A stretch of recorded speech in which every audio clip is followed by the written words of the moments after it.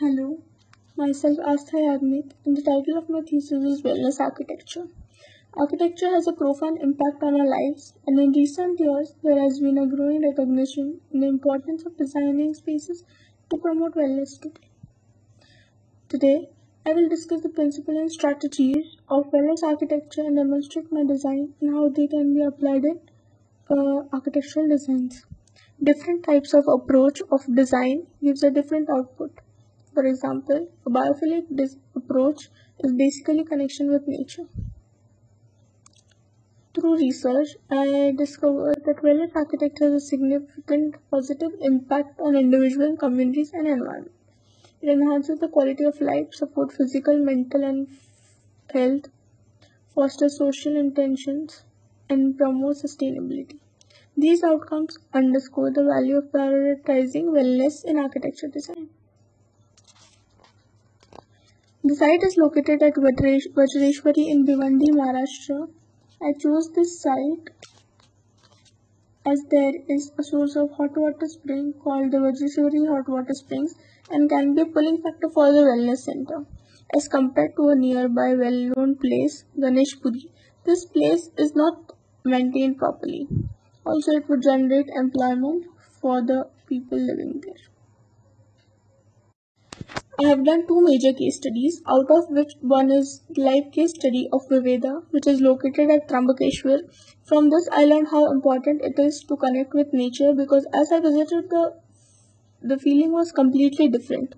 Also, the construction with the use of sloping roofs, stone walls give a relaxing feeling and feels like you're actually far away from the concrete jungle.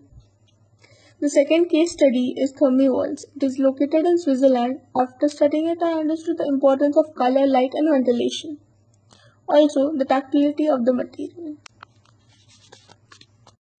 I have designed a wellness center focusing on naturopathy and hydrotherapy. There are different blocks with different functions placed apart because of their requirements. Also, to establish a connection between nature and built up, I've created more of attached semi-cover spaces.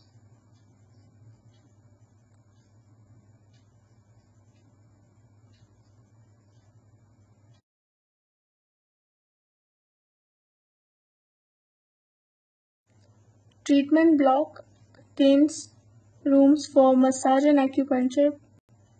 The backyard gives privacy as well as ventilation for the treatment rooms and establishes a connection between nature.